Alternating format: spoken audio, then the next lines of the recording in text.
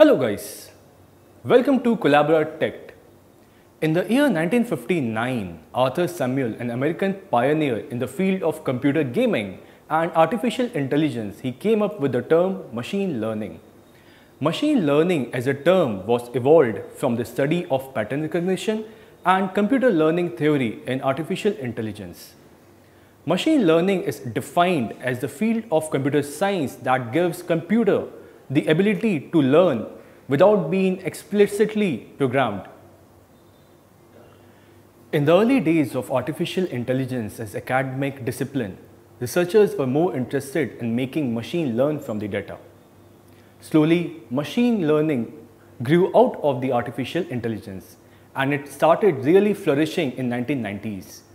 The aim of the field changed from achieving artificial intelligence to solving problems of practical nature. Machine learning gave us self-driving cars, voice recognition, and vastly improved understanding of human genome. Machine learning is one of the hottest technology right now, especially deep learning, and the reason is very simple. It can take over many repetitive and mindless tasks and thus make our life and world quite simpler.